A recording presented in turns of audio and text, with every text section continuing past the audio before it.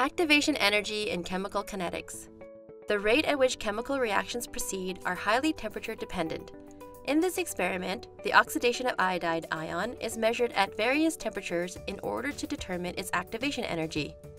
This reaction is also carried out in the presence of a catalyst in order to determine its effect on the reaction rate.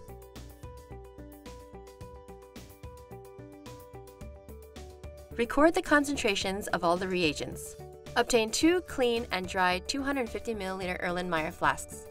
In flask 1, measure out 30 ml of potassium iodide and 15 ml of sodium thiosulfate.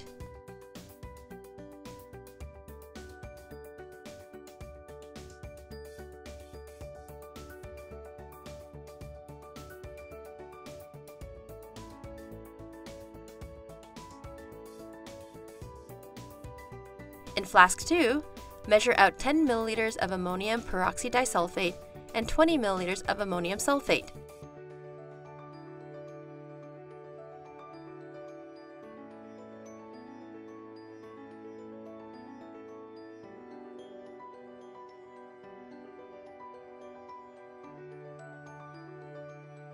Then add 2 to 3 drops of starch.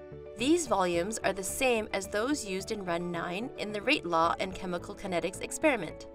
Immerse both flasks in a water bath until both are at the bath temperature.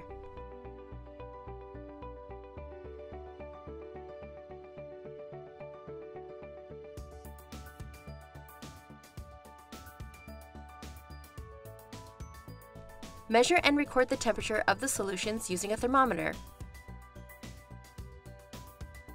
Stir the solution with a glass stirring rod to ensure the solution is homogeneous. Never use a thermometer to stir a solution. While keeping flask 1 in the water bath, quickly add the contents of flask 2 into flask 1. Start the timer as soon as the 2 solutions have come into contact with one another. Mix the solution with the glass stirring rod until a dark color appears.